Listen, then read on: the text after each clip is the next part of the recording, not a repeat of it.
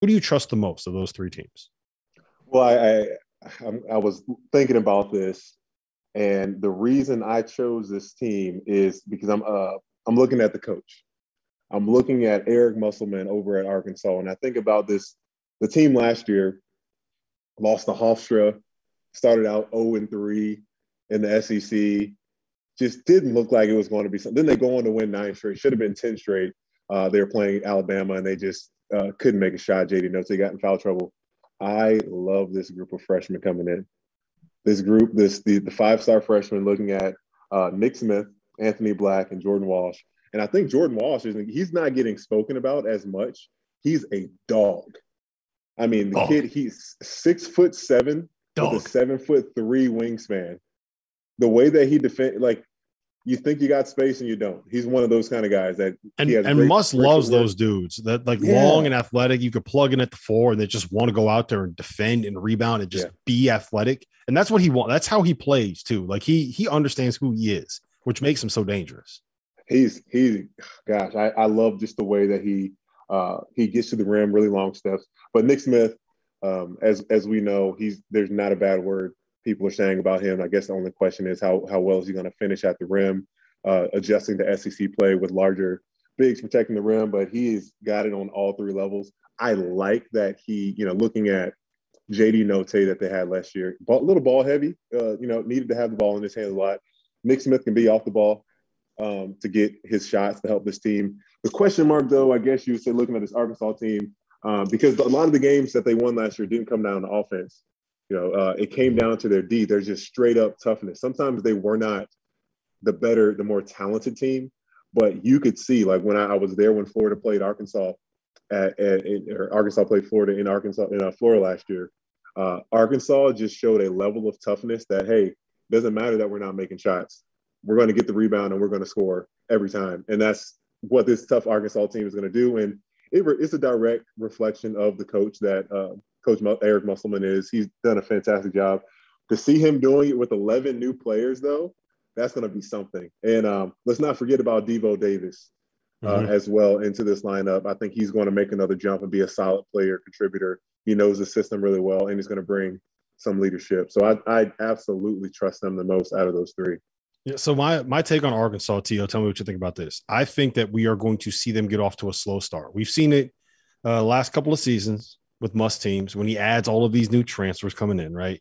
Takes him a little while to gel. There are some bumps in the road in December, maybe even early January, and then they figure it out. He gets that rotation cut down to like 6 or 7 guys, and they go on these runs and they just start winning and winning and winning. I think it was with who was the transfer from Indiana they had? Justin Smith. They moved Justin Smith to the 5 in 2020, 21, and that's when they made their run. They moved Devo Davis to 6th man last season. That's when they made their run. So how concerned are you when you consider that they have? Is that a take or is that just what happened? No, that's what happened. So here's my question. How concerned are you about the fact that we've seen teams that are freshman loaded that take some lumps early on in the season? I think we're going to see with Duke this season. So, like, how concerned are you about that? Not much. I mean, they just got thumped by Texas by what, 35? Like it's a process. And not only that, we were talking about who we should trust over the course of the year. I like this Arkansas team a lot. I like all those freshmen. I like Nick Smith. I think Jordan Walsh is awesome. Pat, you would love. Did you have a chance to see him in person? I have not. He is your kind of guy. Yeah. I mean, the ultimate talker, the ultimate competitor. He's calling everybody out. Well, he's looking at a coach. He's looking at him directly in the eye. Like, this dude is bringing heat the entire time, even in timeouts. Like, he's your kind of guy. They have talent everywhere. Anthony Black doesn't get enough credit either. I haven't seen a whole lot of him. I saw him dunk over somebody, on top of somebody. Like, they have talent. It is going to take a second. And we didn't even mention Trayvon Brazile. Oh, I was about to bring him up. Yeah. By the way, I'm going to throw this out there. I thought he could be Missouri's most talented player. I predicted that just after watching some grainy high school footage. I don't even think he played AAU ball, but it was like, man, this kid has tools. Now he's starting to put them together, and Musselman loves that guy. They have a lot of pieces. Am I worried about the early season and early conference? Yes, I am. But I think by time tournament time comes around and SEC tournament time comes around, they're going to be somebody to be reckoned with again. What is it, 2 Elite Eights in a row? Arkansas can make the Final Four because not only is he going to figure it out as the season goes on, but that talent is bigger, that talent is better. And by the time March happens, that talent's going to be ready. And they're going to be a lot to deal with throughout the season. Do I pick them to be above, say, in Alabama for the regular season? I would probably say no, because I think Alabama will have the ability to be a little bit more consistent, especially during the early portions of conference play in early January, right? It might take a little time to get those guys going. So. Last year was nauseating. Well, let's talk about Alabama because that's a perfect segue. Patrick, you kind of brought this up a little bit. I can't remember where it was, either the pre-show or we were texting about it or something. Yeah. So Brandon Miller is a guy I'm all in on as a really, really good player. My concern, and I think it's something that you mentioned, is that he's kind of like a mid-range guy, right? Whereas when you look at the best team that Nate Oates had when he was at Alabama, it was when Herb Jones, who was, I mean, he wasn't really a shooter, but he was a guy that can make an open shot, but he was a point guard that was playing defense as a power forward in the SEC Defensive Player of the Year. So my question to you is this: 3 guards, Brandon Miller with Charles Bediako, like, is that going to work? How do you see this all coming together for Nate Oates? Oh, man. Well, last year, let's just hope that was a blur of as I said, T.O., it was nauseating. Covering, you didn't know who you were going to get, and there was a hope that the Alabama finally figured out coming into the tournament, but obviously got knocked out in the first round.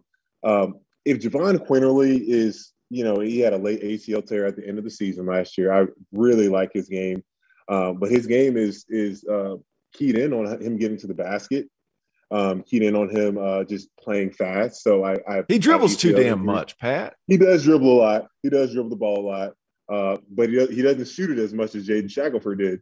Goodness gracious. I love Brandon Miller. I saw him. I think he's an NBA player right now, with his ability to create space and get to his shot and his craftiness. I was blown away with how easy the game seemed to come to him. I just wonder, with this offensive style that Nate Oates has, if his style of play is a little too slow, the ball's not moving. If it gets to Brandon Miller saying, will he be able to show off what he can do? He's not super consistent from 3, but a guy that can shoot the ball as well from the 2-point line. Why can't he do it from the 3-point line? Is this the formula? It's a team that plays so fast. If they can take care of the ball, and I really like Mark Sears with his Alabama team coming from the MAC from Ohio. I agree. I really like his game. I watched some of his highlights. He can shoot it, man. That's the big thing. Like that's the big thing with him. That's the big thing with the Alabama offense. Their best teams have been able to shoot the ball because they're volume shooting team. They're going to put up 43s. So are they going to be able to knock down 43s, or not knock down 43s, but shoot a good percentage and take care of the ball? Turnovers killed this Alabama team last year. So I'm really thinking Charles Bediako is going to make a jump. He's a finisher around the basket, so he doesn't need the ball in his hands in the way that a lot of bigs do nowadays, the year of the big, as you stated in the almanac. But I do like this Bama team. There's just a lot of question marks.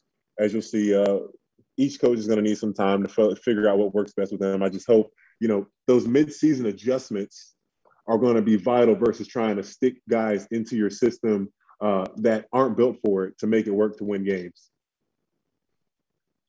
T.O.? Yeah, there's a lot of pieces there. The thing with Alabama and what Nate Oates does so well is finds ways to get guys in the paint off the dribble and with speed. And if you look back to what Herb Jones was doing, the reason they let him run the point is because he was attacking a 4-man, because everybody figured, well, I got to match up with who's there. So what does that do? That takes the ball out of Quinterly's hands, make him attack closeouts. It gives him a little bit more space to operate. I like this team a lot for that reason, because I think they're going to find ways to get into the paint. And I like Mark Sears alongside Jaden Bradley. Jaden Bradley can play, but he gives you that senior veteran presence, even though he's taking a step up. I feel like Nate's always played two smaller guards. And then look at how this talented roster is going to be able to come together. They've got other pieces. The best year that they had, part of the reason they won is because they were so good defensively. I was about to say that was going to be my next thing. Last year, Alabama's team finished 92nd overall in defense. Like, that's not good enough. Because if you're playing with that many possessions, you're going to have to stop some of them too. Right. Yeah. So that makes it really difficult. I think this lineup is going to be able to swing some of those things. I'm telling you, Brandon Miller, you guys are right. He was more of a mid-range guy. I watched him play alongside Nick Smith at Peach Jam. His shot's not broken. I feel like it's going to be able to step out. He's going to be able to hit some, maybe in the mid-30s. But I think that would be good enough for this team if he can create some different things. It's the threat, man, right? It's the threat. It's the fact that they make people come out to guard you. And I will say this about Brandon Miller, and then we're going to move on to Auburn. What Nate Oates told me on the record is for the Almanac, he said, when your best player isn't begging for shots, begging for minutes, or begging for anything, this is what happens, referring to Herb Jones. And he said that that Brandon Miller is all in on Alabama the same way that Herb Jones was all in on Alabama. He only cares about winning, which is a good thing. All right. I was about to say the same thing about Sheboy, but I got cut off because we had to get to his thing. Like, yeah, well, your best player is your hardest player. This isn't a Kentucky podcast. We got to talk about the whole SEC, T.O. Yeah. I'm sorry. I would have taken an extra 30 seconds before we get to Goodman's interview, his 37th interview of Oscar Sheboy. I'm glad we get that content in. Sorry, I'm just kidding. But when your best player is your hardest player, like your hardest playing player, that's good. Yes. That's good news. It sets a tone. All right. Sorry. Speaking of your best player being your hardest playing player, can we talk a little bit about KD Johnson? Like, how much do you love this dude at Auburn? And can you, here's a bigger question. Can you win at the level that Auburn wants to be able to win if your backcourt is Wendell Green and KD Johnson? T.O., I know you love him. What did you call him? Nightmare Fuel? KD Johnson runs on Nightmare Fuel. That's what he runs on. I love this guy. Hey, man, he picks up full court. He's talking to everybody. He's cussing out Bruce. And then, like, I was at Battle for Atlantis last year. He's looking over. He's cussing me out. I'm sitting on the sideline. I didn't even know what I was doing, but he was so ingrained in the game and bringing the intensity and the chaos. I love it. Here's the thing. This is where last year's Walker Kessler, Jabari Smith combination was arguably the best front court in the country. This is a watered-down version this year. Janai Broom's a very good college player. He's a very good college player. He's not a Walker Kessler type defensive player. Johan Traore is he's going to be a very good freshman. He's not a Jabari Smith level player. So you're going to have these same pieces. You're still going to have this same offense, but your front court's not going to be as good. And not to say they're not good. They're going to be good, Auburn fans. So take it easy before you go crazy. I just don't think that they're going to be at that same level. And I think Jabari Smith bailed them out of a lot. Walker Kessler bailed them out defensively like crazy because KD and Wendell, they were out there gambling for steals. So what happens, they get past, and then they still got to run into Walker. Is Traore going to be that kind of defensive presence? Is Janai Broom going to be that defensive presence? That worries me a little bit. They think Broom is going to be. That's what they're kind of banking on. And I don't know if he necessarily will be because that's a little bit of a step up. Defensive player of the year? Well, no one's going to be as good as Walker Kessler, right? Like that's just, you can't compare anyone defensively to him because he was a freak. He had like 80 blocks in SEC. Yeah, he blocked everything. Like he's just not going to be like. But they think that he will be player. Yeah, they think that he's going to be a good enough rim protector where you can kind of do the same thing. You're never going to be at the same level, but you can kind of do some of the same stuff. I'm going to give you guys a name though, Chance Westry. That dude, 6'6", good player, can play make on the ball. Is a shooter. Like they're really excited about him. He's banged up. I had it written down. I don't remember what it is. Is it an ankle, a foot? I think it's a foot. But he missed some time in the preseason. So if he can get back healthy, he's going to be the guy, Patrick, that I think is an X factor. Speaking of X factors, let me give you a name. Alan Flanagan. I'm ready. I was about to go Alan Flanagan. Like, is he going to come back? Go ahead, Pat. Get him, Pat. Get him. I want Auburn fans to understand, yes, Alan Flanagan wasn't the same as he was making that huge jump from 3 points a game his freshman year to 16 his sophomore year. He tore his Achilles. That is sometimes a career ender. So the fact that he was out there, he a great teammate, great guy. I got a chance to know him a little bit.